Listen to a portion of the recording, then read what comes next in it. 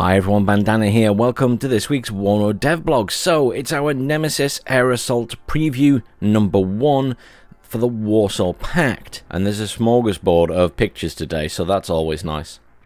So, Eugen say, we hope you're all well. The upcoming Nemesis Air Assault DLC takes center stage in today's devblog. We'll be looking at the new mini expansion to grace WARNO, highlighting one of the 2 new divisions, and the new units the air mobile formation brings. So let's put the spotlight on the hardy veterans of the Soviet 56 Separate Guards Air Assault Brigade. So the next subheading is Nemesis Air Assault. This will be the very first of the Nemesis DLCs to make its way to WARNO. The Nemesis mini expansions, each with 2 divisions and bringing new weapons units and models, is a concept we introduced in Steel Division 2, where it has proven to be very popular. The idea is simple. Out of 3 options, you get to vote on which Nemesis DLC should be developed next. Be prepared for some furious propaganda battles, as we will prepare 3 separate themed Nemesis options. After showcasing each pair, the ballot opens, and whichever pair of divisions wins will get trucked over to Eugen's workshop for release at a later date. The other divisions will go on the shelf, perhaps even to be dusted off at a future date. Much like Steel Division 2, the debut Nemesis DLC we have decided on already ahead of time. This is chiefly for ease of development and to allow the divisions to be ready quicker. In WARNO's case, this will be the Nemesis Air Assault, focusing on the 2 air mobile divisions, featuring the 56th Separate Guards Air Assault and the US 101st Airborne Division. So what about the Soviet side then? So now it's all about the 56th Separate Guards Air Assault Brigade history. It is closely tied to the Soviet-Afghan War in the 1980s. The particular formation was created from several independent or disbanded Soviet airborne units.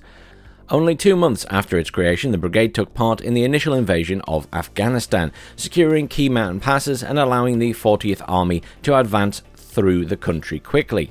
For almost 10 years, the 56th Guards Separate Air Assault Brigade would remain in Afghanistan, producing some of the most hardened Soviet airborne veterans of this conflict. Although the brigade's air assault troops would initially ride their helicopters from peak to pass, or strike in the heart of enemy territory, things changed after the introduction of the Stinger manpads into the Mujahideens' hands. From the mid-80s onwards, helicopter and gunship losses mounted, putting prominence on the Stinger scare and forcing the reorganization of the Soviet brigade. This meant that the 56th Separate Guards Air Assault became closer to a mechanized infantry formation, transported to battle in a much safer BMP-2 and getting some additional organic firepower in the form of a T-62 main battle tank. In real life, the brigade returned to the USSR in June 1989 as part of the overall Soviet withdrawal from Afghanistan. However, in WARNO's timeline, the Afghan-Soviet war is still ongoing, as the Soviet Union never retreated from the country. The 56th Separate Guards Air Assault Brigade is transferred just in time for the Warsaw Pact's invasion of West Germany in the summer of 1989. Soviet High Command envisaged a much better use for the brigade's hardy air assault forces fighting Americans and West Germans, instead of getting bogged down in hunting hard-to-defeat guerrillas. So the next subheading is the 56th Separate Guards Air Assault Brigade detailed. How will the 56th Separate Guards Air Assault look in the Nemesis Air Assault? Note that most of the following is very much still work in progress. Units bolded and italic are new. They have this collage up of all the different units that they've added. Some of them will look familiar and some of them will look like alterations on other units. So let's have a fun game, dear viewers. Can you tell me what they all are? Let's assume that the top left, the aircraft, is number 1 along the top, following towards the right, so it's 1, 2, 3, 4, 5, and then the next row obviously is 6, 7, 8, 9, 10, etc, etc. So let me know in the comments, give us a list of what each of them are and what each of the variants are with whatever weapons or additions you notice. Some of them will obviously be mentioned in the rest of the devblog, so that'll probably help out. Okay, back to the devblog. So most of the brigade's infantry units will be roughly similar to the current 35th Guards Air Assault Brigade. Although there are some historical and gameplay differences, we also found a way to introduce a host of new units.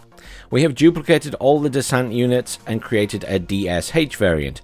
While using the same model and sharing the veterancy and shock trait, the main difference is that the DSH versions lack the forward deployment trait.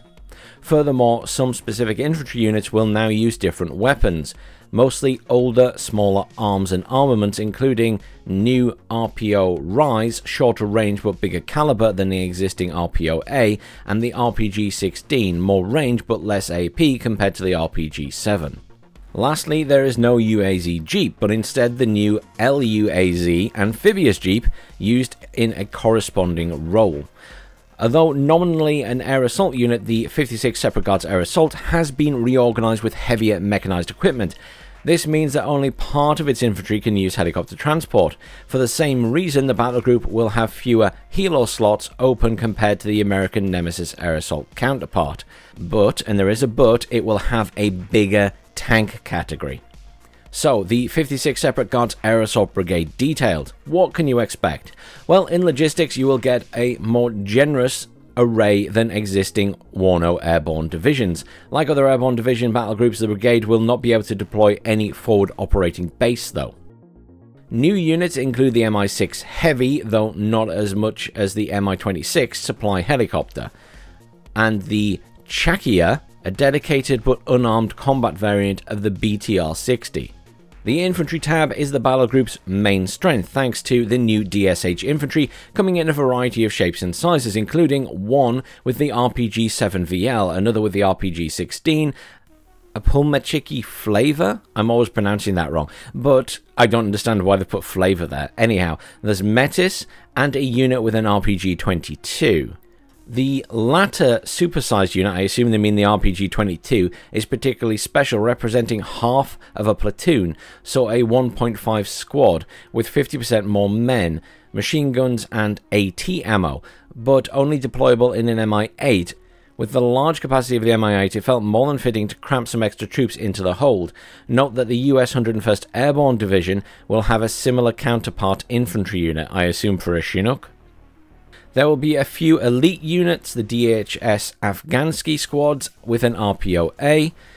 There will be the Flame DSH Samurai using the older RPO Rise, but it's a new weapon to the game, but it is an older model of the RPO. That's going to get confusing that they keep calling something new and then saying it's old at the same time.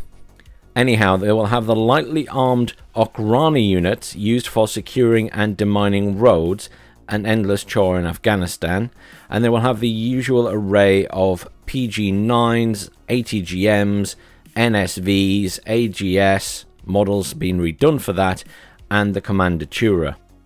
Transport for the infantry is one area where the 56 Separate Guards Air Assault shows its variety and unit diversity. The infantry's main transport is the BMP-2D, which is an up-armoured and non-amphibious BMP-2. It's already featured in the game. The main wheeled APC will be the new BTR-70D, also up-armoured and non-amphibious. This vehicle proved to be the favoured platform of the Soviet battlefield modifications by bolting extra weapons on top of the turret. These include the new BTR-70 AGS with an additional grenade launcher. One of the most unusual and most famous Afghan Frankenstein APCs, without a doubt, is the BTR-70 S5 and the BTR-70 S8 respectively, featuring a 16x57mm and a 20x80mm rocket pod sourced from a helicopter for extra ground-based fire support. Added to that, the BTR-70 Rise with 4 RPO Rise packed together, aka in a flash-like fashion, just bolted on, and used as assault engineer vehicles. The BMD and BTRD proved unsuitable for the harsh environment of Afghanistan. Too light to withstand the often encountered mines, these vehicles were quickly discarded for the more unusual GMTU, basically an MTLB cut in half. These come in several variants, the unarmed GTMU-1D and the battlefield-modified weapon-carrying GTMU-1D AGS, the GTMU-1D SPG-9, and the GTMU-1D ZU-23-2. For the same reason, the GAZ-66B trucks weren't liked due to their cabin being unprotected from mines. This is why the brigade favours the heavier Ural 4320. Of course, for an Air Mobile Brigade, armed variants of the Mi-8 will be available for some infantry squads, as well as the Mi-24 Descent for the veteran DSH Afghanistan. The new Okhrana security squads will have their own transport, the Ural 4320 Melter. Hang on a minute, isn't the Melter a weapon from Warhammer 40k? I don't think they'll be getting one of those strapped to it. An A-team like up armoured truck with a BRDM-2 turret and an S5 rocket pod stuck on top.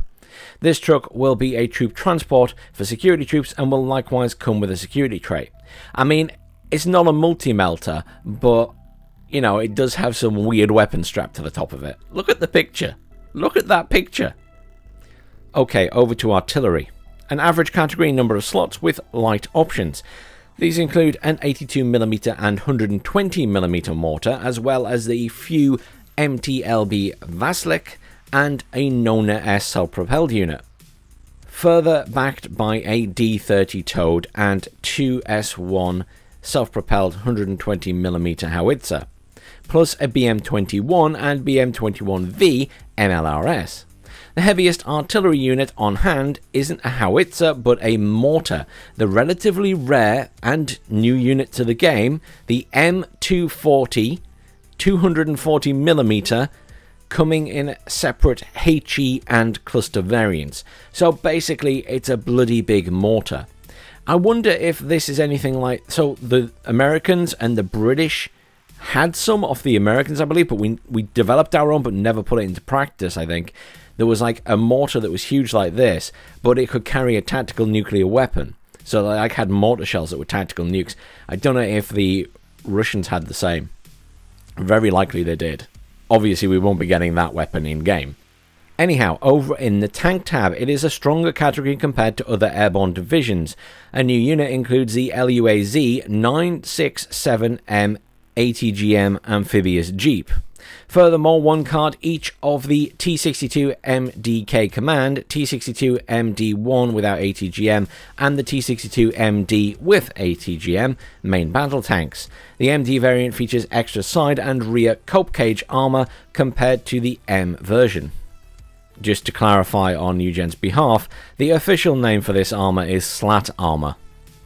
Okay, over to Recon, another strong category featuring units such as the DSH Razvedka, a 4-man team deployable in either the LUAZ Jeeps, Mi-8 or Mi-24D Descent, as well as the heavier 8-man DSH Mot Razvedka with Raz BTR 60PD or the Raz BMP-2D, the venerable BRDM-2 armored car, the Mi-8 PPA Recon Jammer helicopter. This variant is older than the Mi-8 MTPI, which is already in the game, and features less ECM. The only member of the BMD family kept in service in the Air Assault Brigade is the Rheostat Radar Recon Unit. A more unusual radar recon unit is the ZSU-23 4M2 PSNR, which is a Shilka Spag with a PSNR ground radar bolted on the turret. Very useful for spotting Mujahideen's on the move, even at night. This vehicle has turned into a pure fire support recon vehicle, unable to engage planes anymore. Doesn't say it can't engage helicopters, though. And then finally, there are the Spetsnaz GRU Stinger. These are a wily Special Forces recon team operating deep behind enemy lines. This particular squad has pilfered the enemy weapons cache and are using captured early Stinger basic manpads against their previous owners. Okay, over in the anti-air tab, a mere brigade, the 56 Separate Air Assault, doesn't have access to any heavy or long-range anti-air systems. On the other hand, what it does do well is protection at close range. The main manpad available, aside from the Spetsnaz carrying looted Stingers, will be carried by the DSH Igla teams. Spag units include the ZSU-23 4M2 Afghanistan 2, which we first introduced in reference to the real-life brigade, and the battlefield-modified Ural 4320 ZPU-4 and the Ural 4320ZU 23-2 used in equal measure as ground fire support vehicles and for short-range anti-air warfare. The only SAM system available is the MTLB Strela 10M. Over in the helicopter tab, helicopters are well represented with far-ranging access to armed Mi-8 and Mi-24V and the Mi-24P, but not the VP variant. A new helicopter available only to this battle group is the Mi-24P anti-air with 2 R-60M missiles. And then over in the air tab, a rather average category, you can count on a mix of the MiG-23 MLD for air cover, the MiG-27 and the Su-25 close support aircraft, and 2 new MiG-27 variants are featured, and they are the MiG-27K AT-1 and the MiG-27K AT-2, respectively, with 2 new KH-29L AGM plus 80mm rockets and 2 KH-29T AGM with R-60M A2A missiles. I think they could have just written out air-to-air there. The 56 Separate Guards Air Assault will prove to be a versatile division, being half air mobile, half mechanized with plenty of veteran soldiers. A host of jury-rigged and battlefield-modified vehicles will give the battlegroup's arsenal a colourful twist. And that's everything for this week. Next week they will be detailing the NATO counterpart, the US 101st Airborne Division. Thanks for joining me, everyone. I'll see you all soon.